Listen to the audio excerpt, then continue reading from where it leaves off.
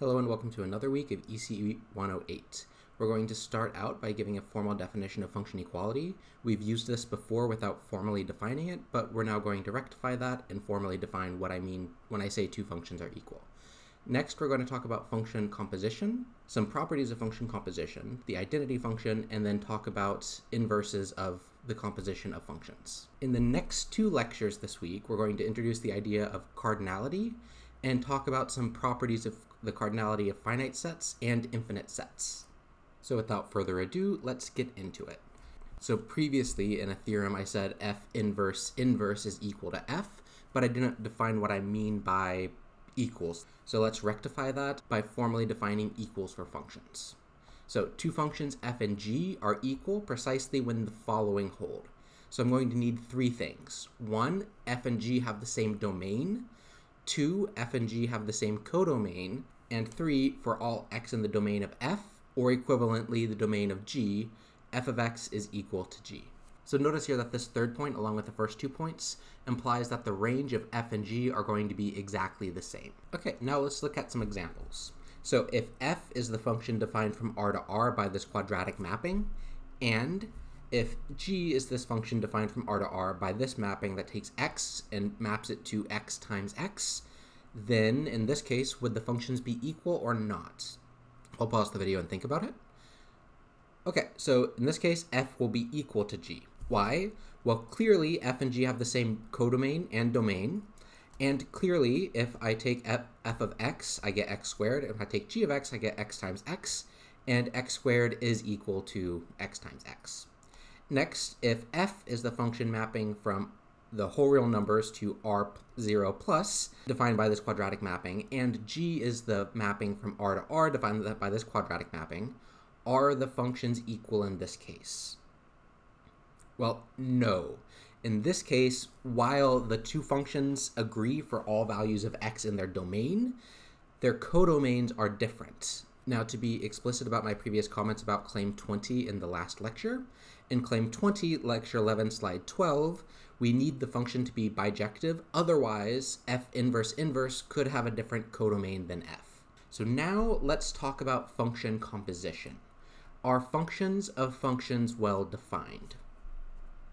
Well, generally when I give you a new object, it's kind of good to try to break it to see if the definitions work and if it's a kind of useful object.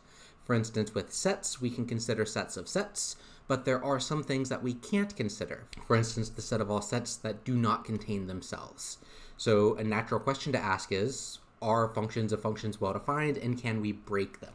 Well, the answer is that they are sometimes defined, and let's give a definition.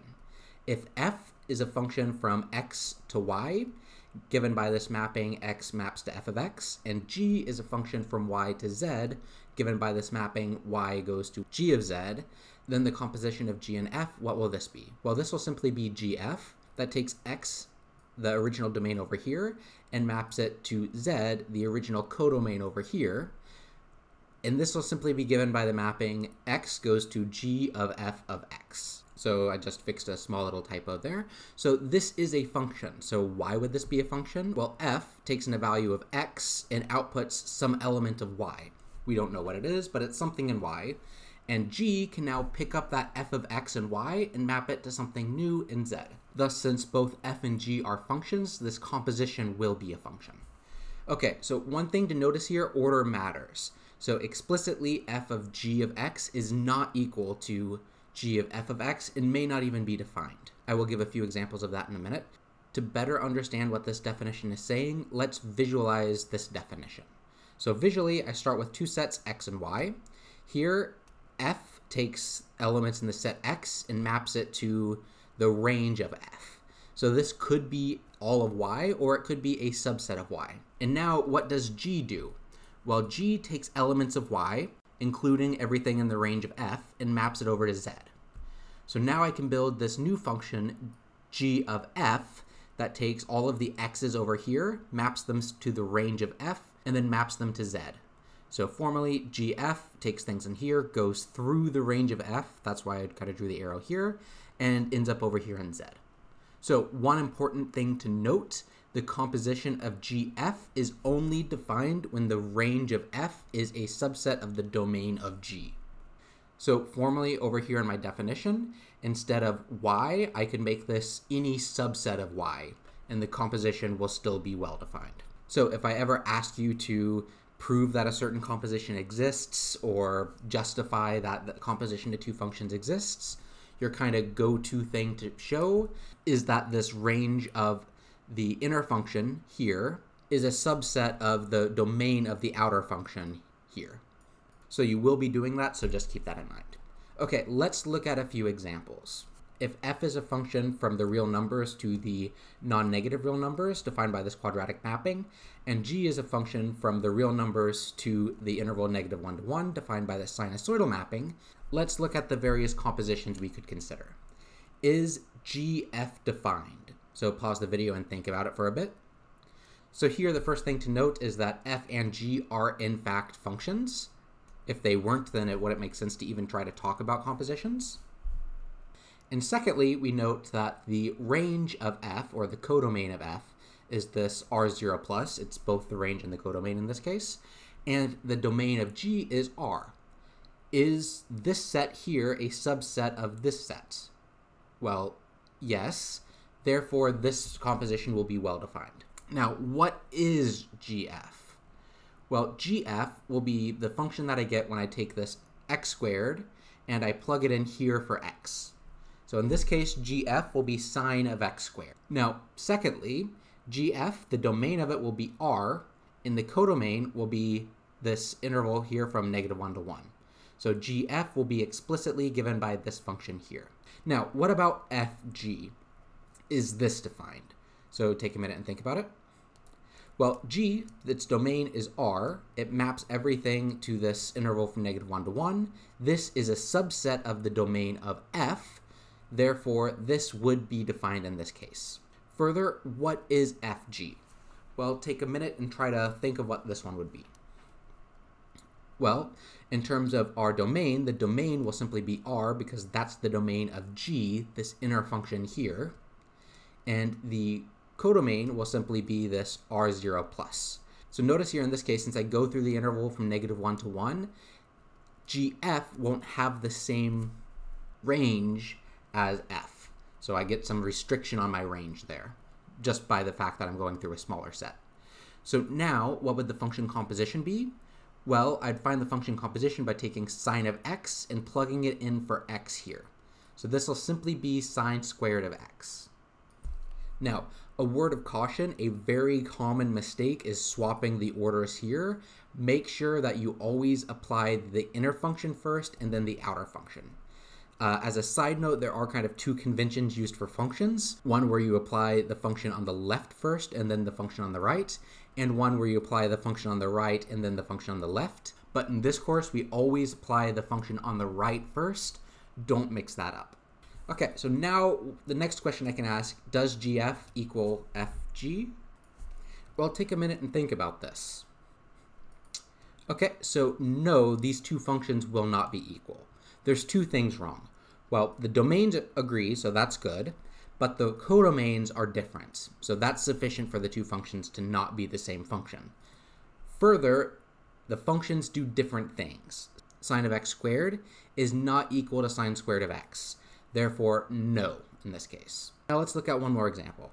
Suppose I have a function f from the Cartesian product of r with r into r defined by this mapping here that takes my vector or my ordered pair x1, x2 and maps it to the product x1 times x2.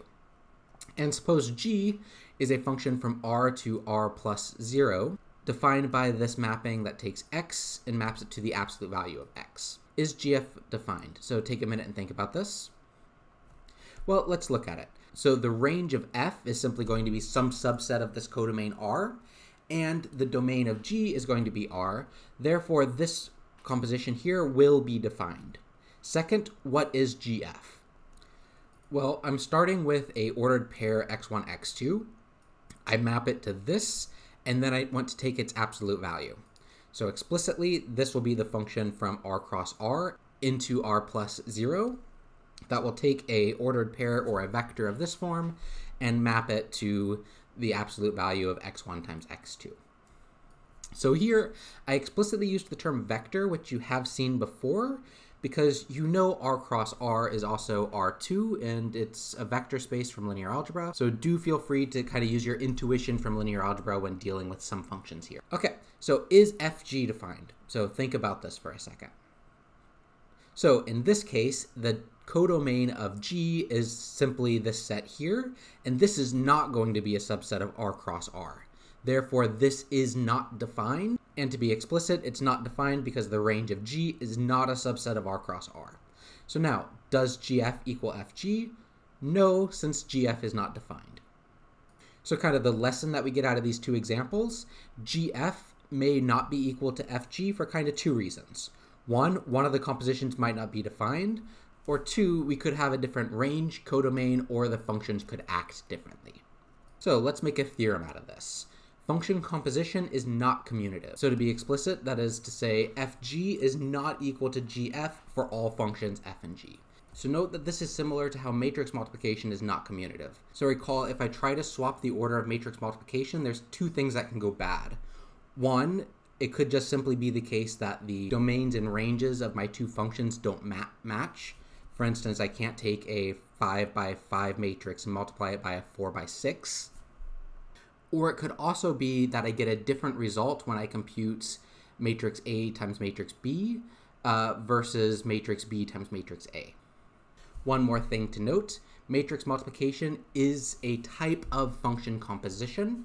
Okay, so let's step away from this discussion of matrix multiplication and talk about function composition being associative.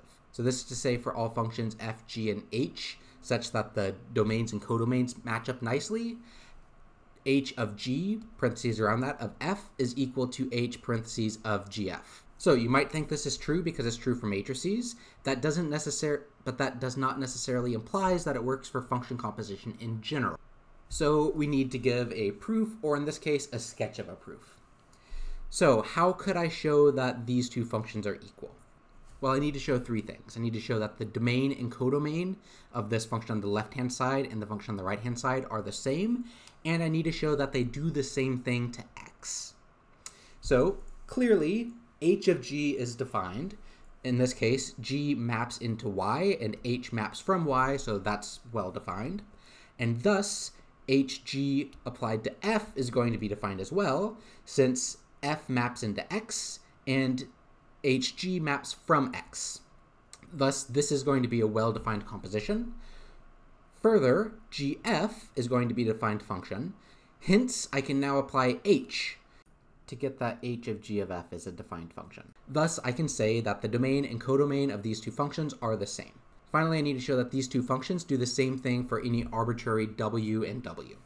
So to do that, I just simply examine what they do. So for any w and w, h of g, parentheses around that, of f will take an element to w, and it will map it to h of g of f of w. That's pretty straightforward to see why that's true. And h of parentheses gf takes an element to w and maps it to h of g of f of w. Well, these are the same functions, so these two functions are sending x to the same thing. Therefore, I can now say that these two functions are equal for all values of w, and thus the result holds. A good practice would be to formally write up this proof, but let's go on to new topics. So, for functions f mapping from x to y and g mapping from y to z, gf exists, and I'm now going to mention a bunch of things that are true if either f or g are surjections, injections, or bijections. So, if f and g are both injective, then gf will be injective. If f and g are surjective, then gf will be surjective. If f is injective and g is surjective, then gf taking x to z may or may not be injective or surjective. So before I go on, let's examine this in detail by kind of drawing a picture in paint to see why the composition may or may not be injective or surjective. Okay, so here I have a function f and I have a function g, so let's draw them out. So now what do I know about f or g? Well, f is injective, so that means it's going to be 1 to 1. So I could do something like map these 3 points here. Okay, now G is going to be surjective, so it needs to cover all of these elements, but it doesn't have to be injective, so it can map more than one element here to a single element here. So G could do something like this. So now, if I look at the composition GF, what would it do? Well, let's draw it in red. GF would take this element here, it would map it to this point, and then it would map it over to here. It would take this element here, it'd map it to here, and then map it all the way over to here. And it would take this element, map it here, and then map it over to here. So is this function injective? No. Why? Well, if I look over here, this element has two red lines pointing to it that corresponds to two different elements in X. So this violates injectivity. Is this surjective? No, because there's nothing in F that mapped to this element in G, so this element here doesn't have anything that maps to it. So this is the basic idea for why this bullet point holds. It's not a formal proof, but from this picture you can build a formal proof pretty easily. Okay, let's continue on. If F is surjective and G is injective, then again, GF from X to Z may or may not be injective or surjective. So now let's briefly look at why this one might be true. So I've pre-drawn a picture just to make it a little bit quicker so you don't have to see me draw it. So here, since F is a surjection, it has to map all of the elements in its domain to everything in this middle set, but it doesn't have to be injective, so I can map two things to one element here. Now, since G is injective, so it has to look like this, but it's not necessarily surjective, so there could be elements in this codomain here that don't get mapped to. So now from here, if I build the composition GF, it would take this element, go through this point, map it here. It would take this element, go through this point, map it here, and it would take this element, go through this point, and map it here. So clearly, this point here is a problem, since there's two things that get mapped to it, and this point here is a problem since nothing maps to it. Thus, it may or may not be injective or surjective. Okay, so now if F and G are both bijective, then GF is bijective. So once we've proved these first 2 points, this third point comes directly from the fact that bijective functions are both injective and surjective. Next, if GF is injective, then F is injective. So if I know that the composition is injective, then I know the first function that gets applied has to be injective. And finally, if GF is surjective, then the last function I apply has to be surjective. So now, I drew pictures for these 2 points here, but there's pictures for the rest of these problems as well. And good practice would be to draw those pictures and see if you can convince yourself why this would be true before doing a formal proof. And if you have questions, I can go over any of that during office hours. Okay, so let's now prove the first one of these statements. So I'll prove if F and G are injective, then GF is injective. Okay, so to prove that if F and G are injective, then GF is injective, I'm first going to draw a diagram to see why it might be true.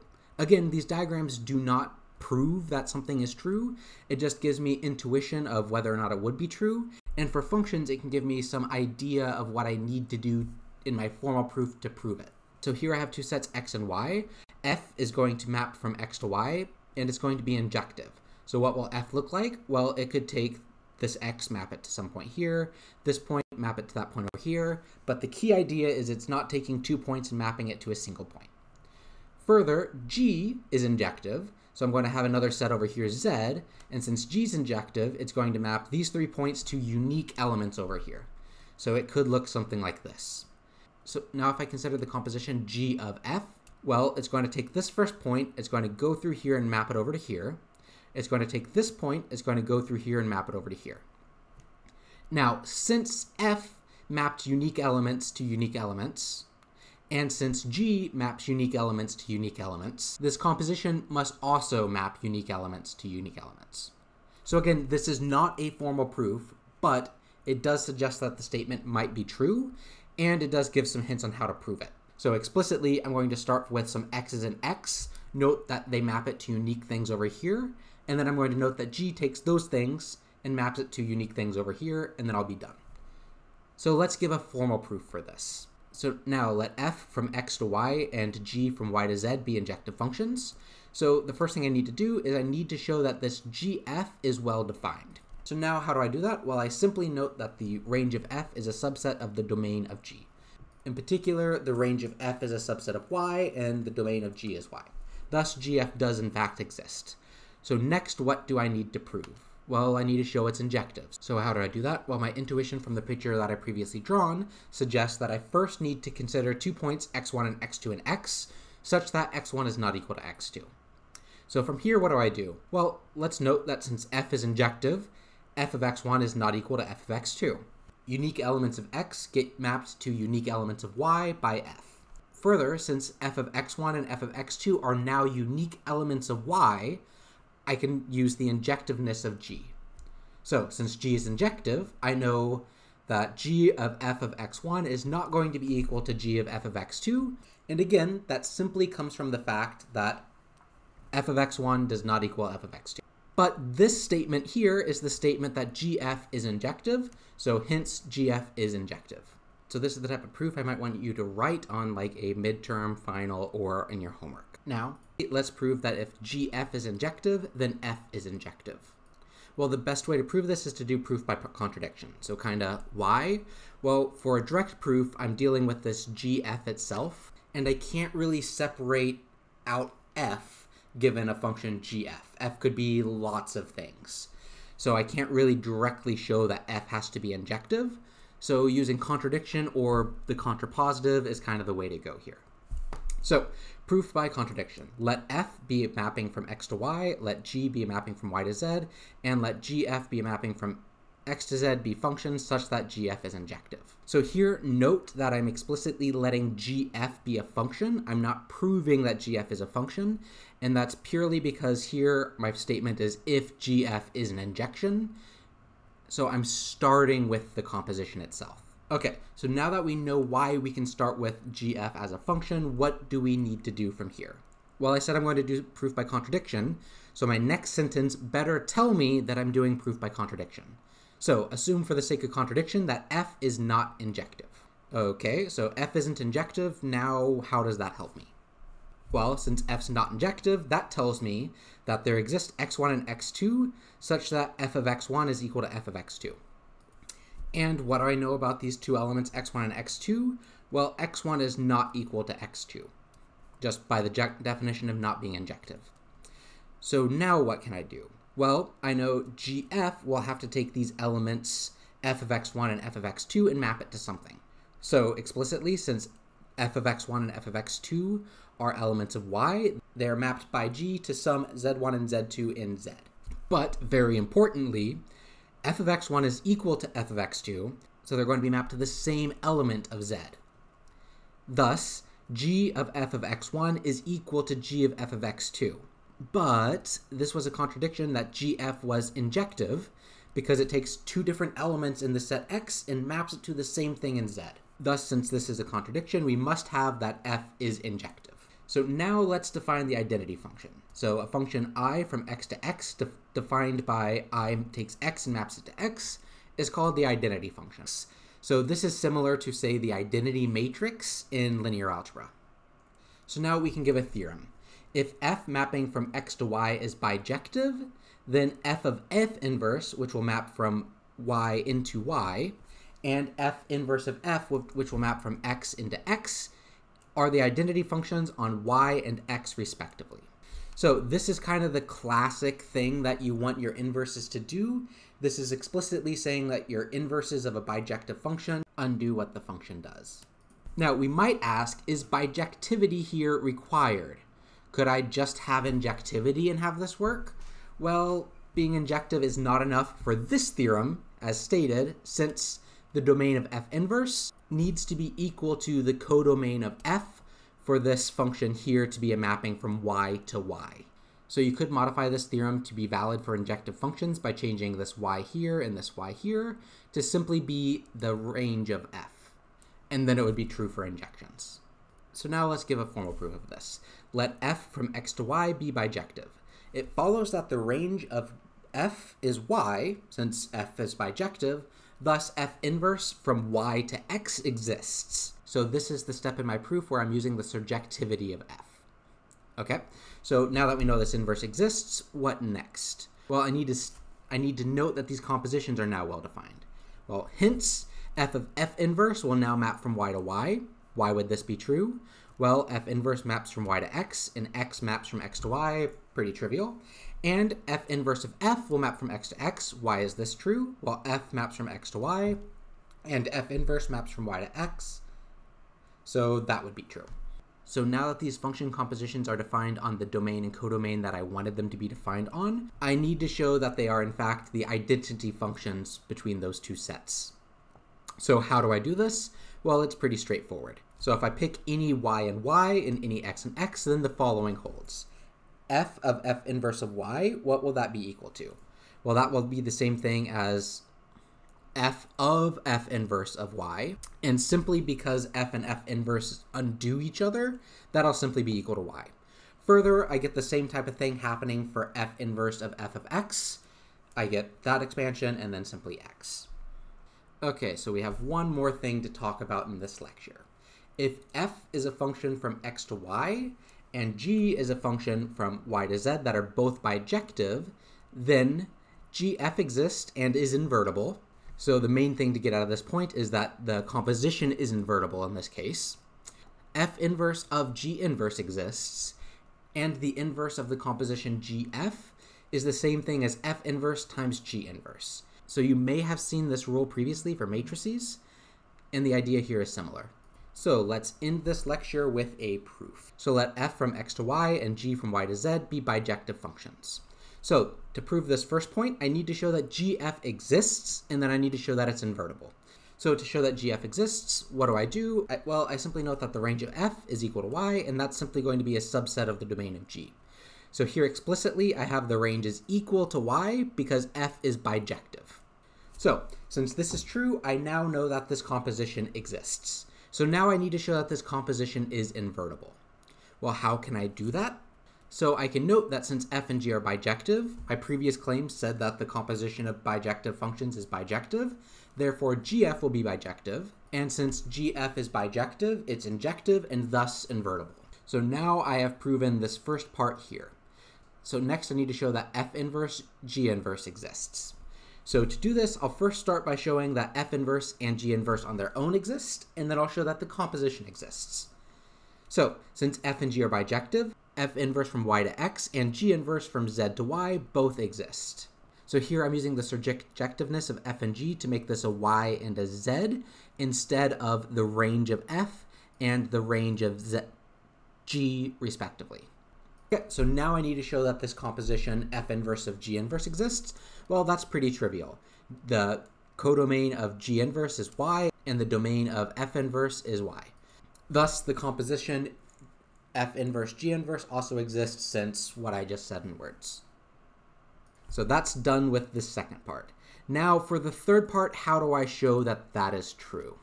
Well, I already know that gf exists and is invertible, but I do need to know what its domain and codomain are. So explicitly from the third part, notice that since gf is bijective, this inverse maps from z to x and it exists. We already had the existence from part 1, but we do need this domain and codomain here. So now we need to show three things. We need to show that the domain and codomain of these two functions are the same, and we need to show that they act on any element of z in the same way. So showing that the domain and codomain are the same is pretty trivial. The domain of both of them are just z, so I'm done. Similarly, the codomain of both of the functions are both x, so I'm done there. So finally, we need to show that this function here is in fact the inverse of gf. So how can I do this?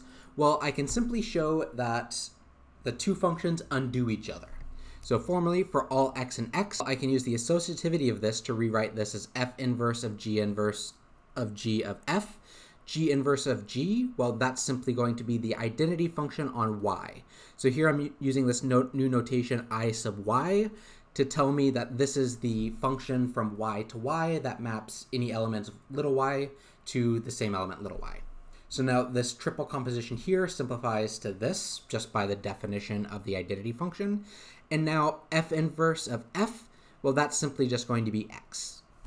And finally, I also need to show that they undo themselves in the other order. So explicitly, I need to show that this holds for all y and y. Why do I need to do this? Well, recall that functions are not commutative Therefore, for the functions to be inverses of each other, they need to cancel out in both directions. So here I want you to think, say, left inverses and right inverses of matrices. Okay, so that's that for this proof. And we have no assigned reading today, but we do have this meme.